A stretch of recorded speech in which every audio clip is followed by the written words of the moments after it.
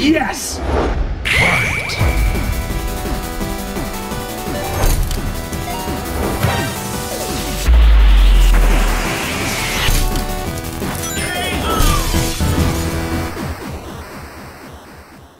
Hey everyone, and welcome back to another brand new episode of The Completionist.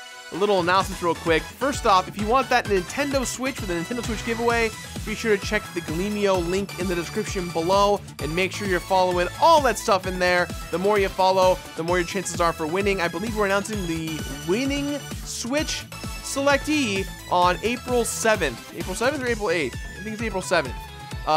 It's that Friday's episode. We'll be announcing the winner, so be sure to make sure that you are in there in order to win the Switch, Legend of Zelda, Breath of the Wild, and a Pro Controller ready for you guys to say thank you for all the years of support and encouraging all of you guys who are tuning in every week to really make sure that you subscribe and hit that bell button across all the platforms that we've got. There's too much stuff, guys. I'm sorry. I didn't make it up. I didn't make this up. Mass Effect Andromeda is here, and based on what everyone's saying, it doesn't look too great. I don't know because I've never played a Mass Effect game before. My buddy Kyle Van, who's been helping me produce the show on and off for a long time, rants and raves about Mass Effect, and so I promised him that I would do a video on it, and the day has come. Let's talk about Mass Effect 1. And hey, if you guys are in Manhattan Beach, go to Uncle Bill's Pancake House. It is one of the best restaurants in the South Bay. It's one I always go to as a kid, and as I do now. And if you see Kyle there, tell him to say hi. Hi, Kyle. Let's go.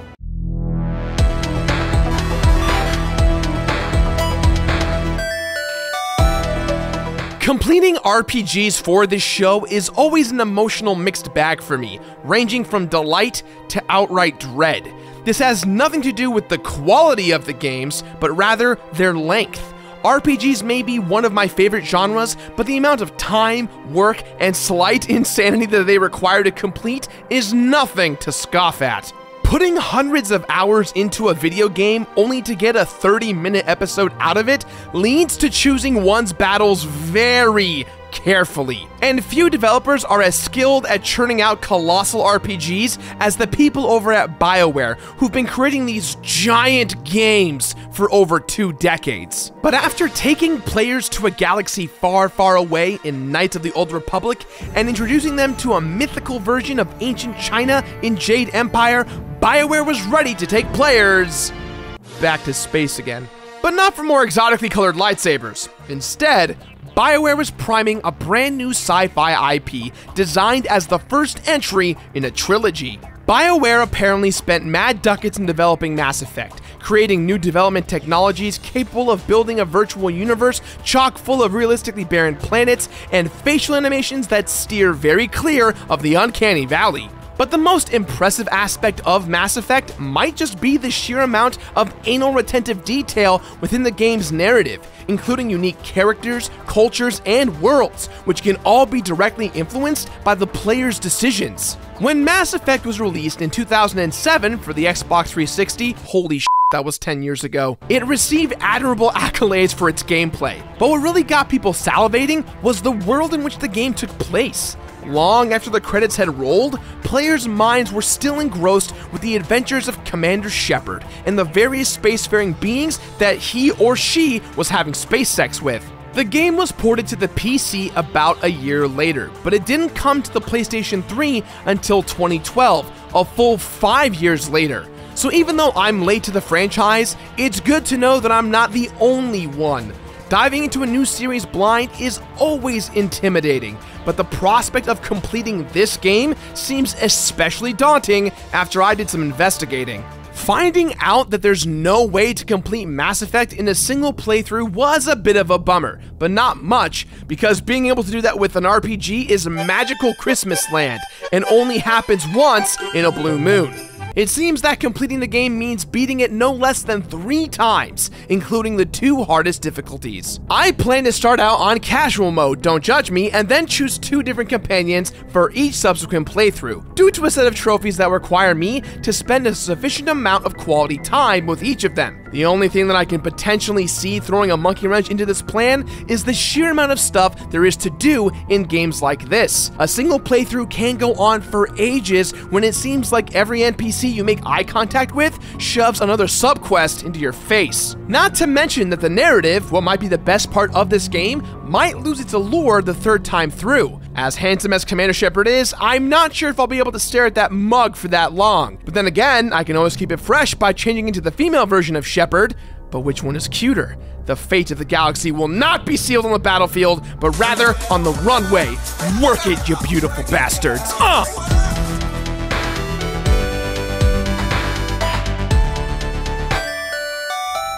Mass Effect's futuristic sci-fi setting is surprisingly impressive, with alien concepts and intergalactic politics rivaling the likes of Star Trek, and with an impressive production value to boot. Aside from a few instances of dubious design and an uneven narrative every now and then, Mass Effect provides enough presentational polish and nerdy minutia to satisfy even the most ravenous of RPG nerds. Mass Effect takes place in a future in which humanity got lucky and stumbled onto some powerful alien technology left behind by an extinct race of aliens known as the Protheans. This fortuitous turn of events thrusted humanity onto the galactic stage like a beauty pageant mom, alongside several other far more mature races and cultures. Now, in the year 2183, Commander Shepard, the most featureless and yet somehow most gorgeous soldier in the entire galaxy, has been sent on a mission to a human colony in order to retrieve a recently discovered and valuable piece of Prothean technology known as a beacon.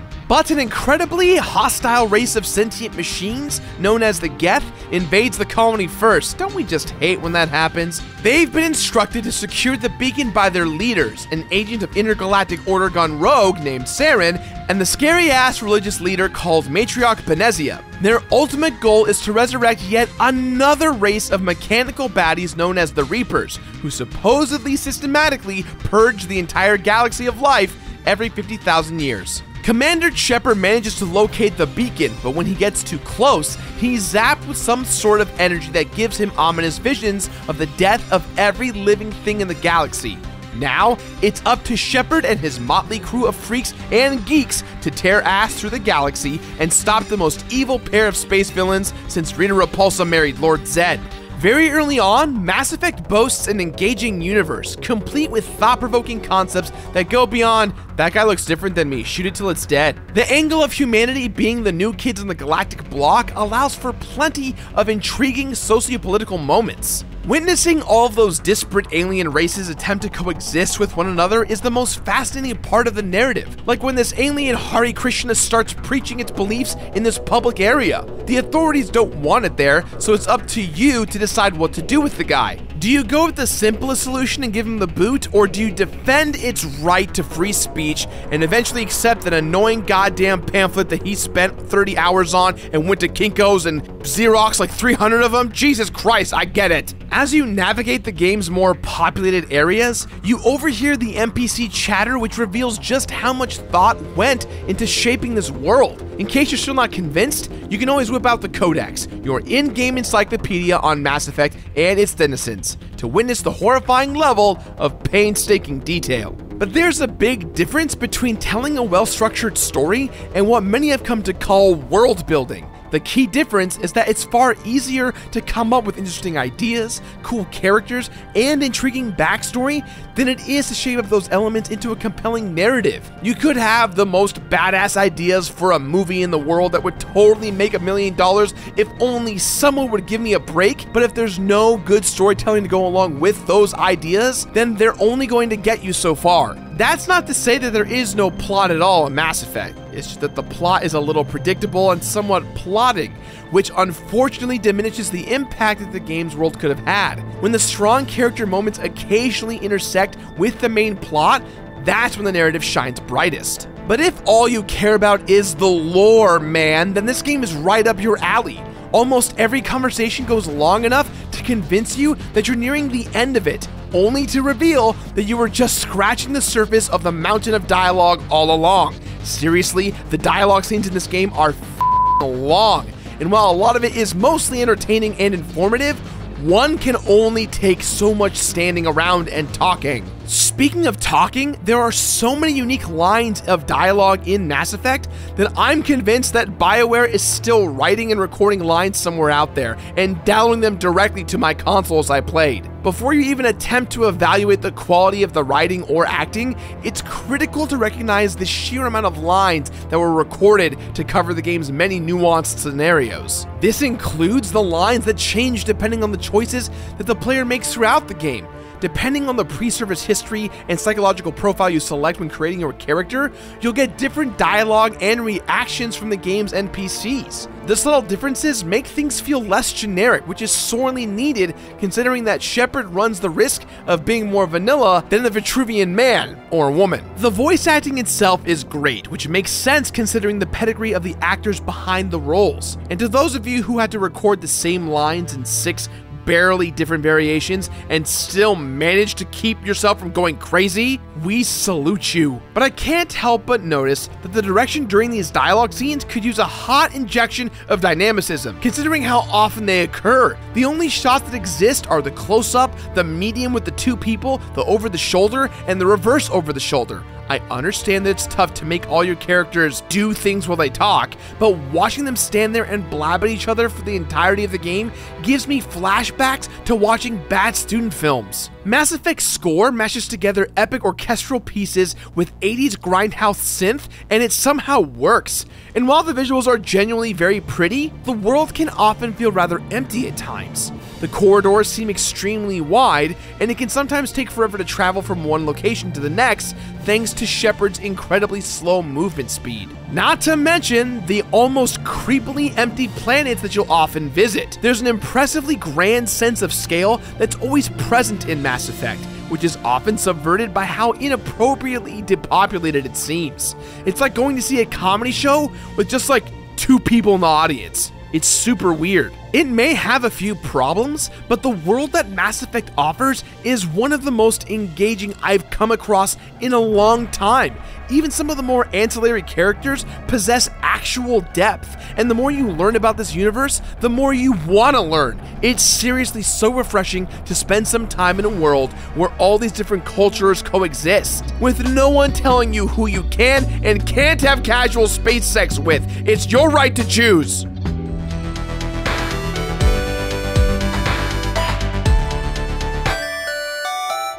It may not be the most traditional RPG, but Mass Effect hits just about every mark on the role-playing checklist.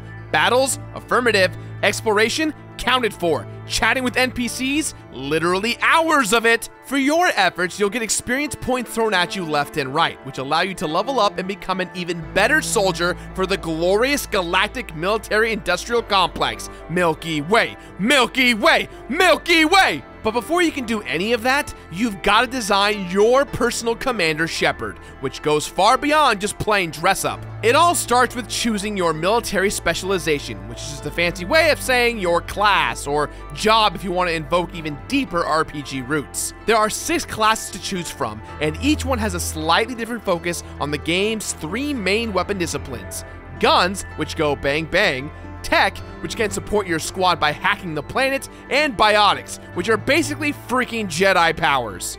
3 of the game's 6 classes commit fully to these 3 disciplines, but just in case you want a little bit of peanut butter with your chocolate, the other 3 classes are hybrid mixtures of 2 disciplines. So if you wanted, you could actually be a Jedi engineer, which I'd imagine would involve using your force powers to fix servers when they go down. Still don't feel like your Shepard is unique enough? Well, at a certain point, you can further specialize your class, guiding Shepard harder toward one end of your class's spectrum. Sure, you may be an adept, but what do you do when you're given a choice between more powerful defensive barriers and more devastating telekinetic attacks? More devastating telekinetic attacks, of course! What are you, mental? I'm not! Even if you begin to regret eschewing one of your classes for another, you can always balance your squad out by choosing the 2 companions that best complement your abilities. Your 6 companions don't have the same flexibility that you do, since they're locked to their classes, but they can be shuffled in and out of your party depending on the situation.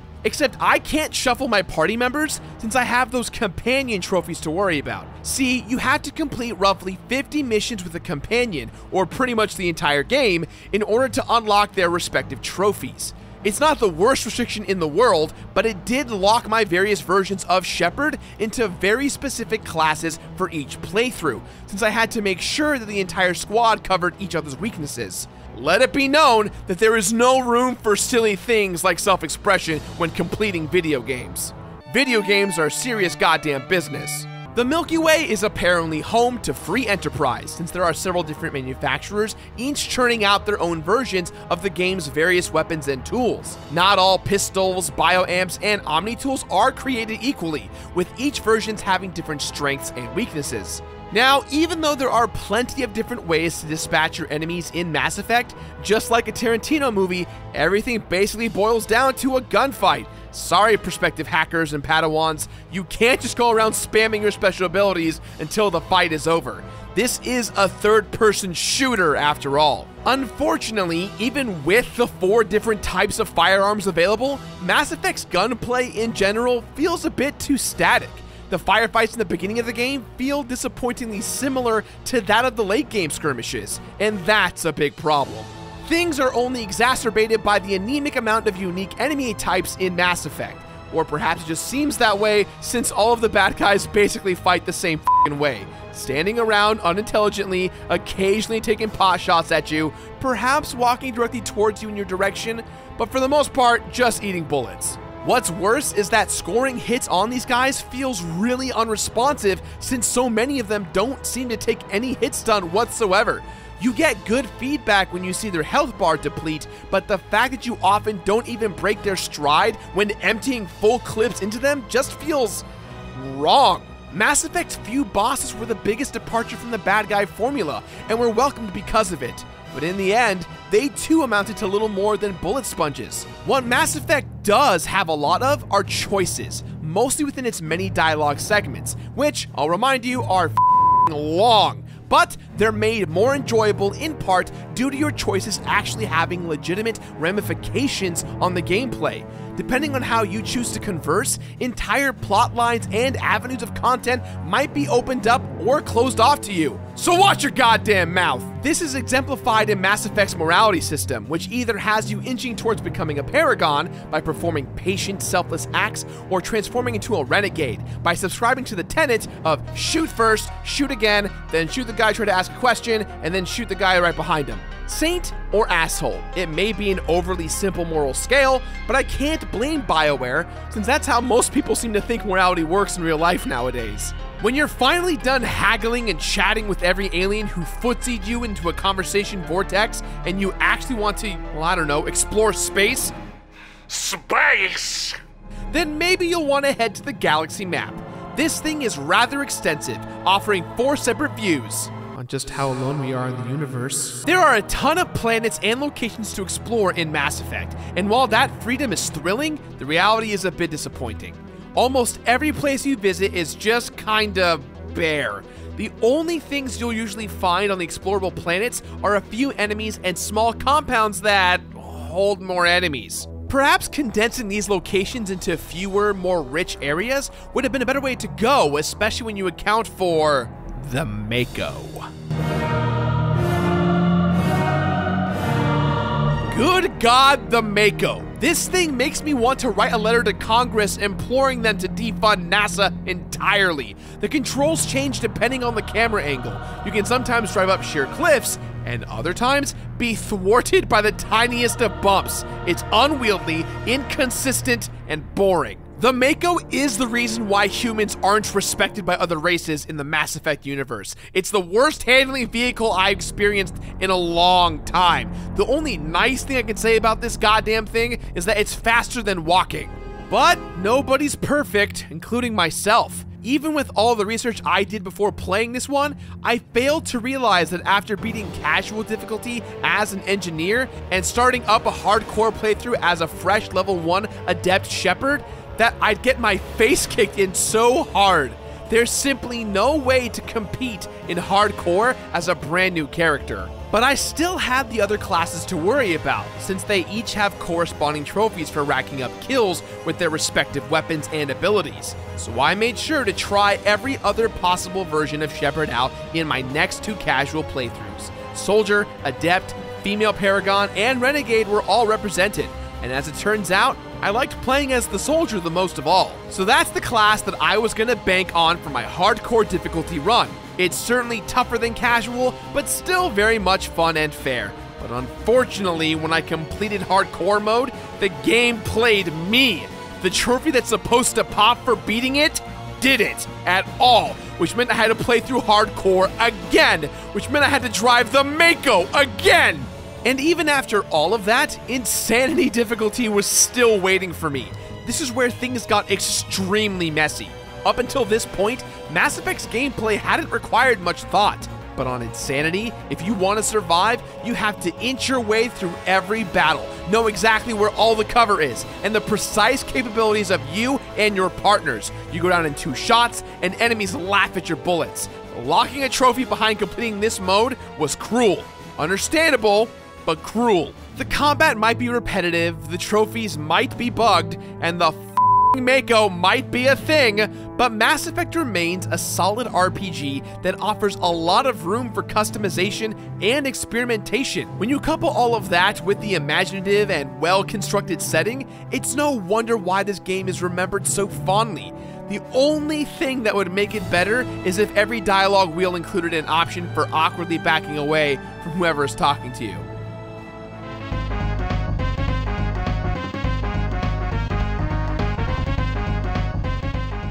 I must be dreaming. There are actual unlockables in this game? Well, I'll be damned. It turns out that as you unlock trophies, they provide benefits to your characters on future playthroughs. For example, getting the trophy for killing 250 synthetic enemies will give your characters 10% more shields, and reaching level 50 will earn you 5% more experience. There's a bonus for almost every trophy, so no matter where you are along your path to completion, it always feels like you're working towards your ultimate goal. Now this is what I'm talking about. Going above and beyond is actually rewarded. You may not get anything for completing the game 100%, but still, this is well done. Bioware, you're killing it. Completing Mass Effect takes a lot of time and mental resistance to the detrimental effects of repeating the same tasks over and over. This is a huge game with many sections where you don't actually get to do that much, but the core gameplay and narrative are of high enough quality that you rarely mind the game's other faults. In my playthroughs of Mass Effect, there were 106 deaths, 6 full campaign playthroughs, 60 levels gained, 47 trophies unlocked, 103 hours of total playtime, and 2 middle fingers way the f up in the air for whoever designed the Mako. Here they are. You know you deserve them. I know you're gonna be mad if you're watching this, but why? Why? Mass Effect is a great game all around. Completing it might be too much for most, but for dedicated fans and those with a lot of time on their hands, it's certainly feasible. The ideas established in this game are impressive and ambitious, and based on what I've experienced so far, I'm excited to see what the sequels have to offer. Just not right now. Like, check back with me in a while. It's gonna be a while. Mass Effect is one of those recent new games that I actually agree with everyone across the board what this game is like.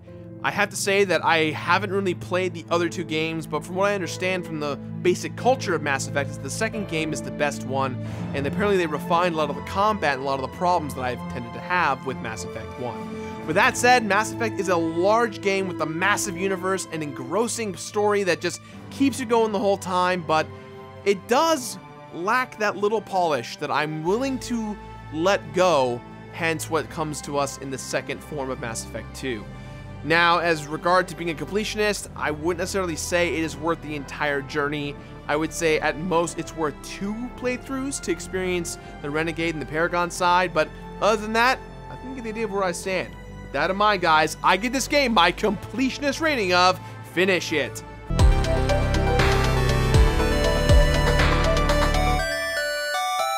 Finish it!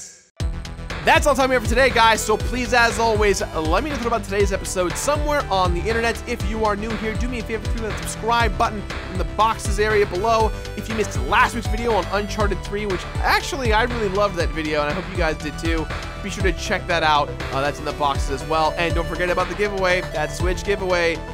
Leave me a link in the description below. That's all, and I'll see you guys next Friday. Bye-bye.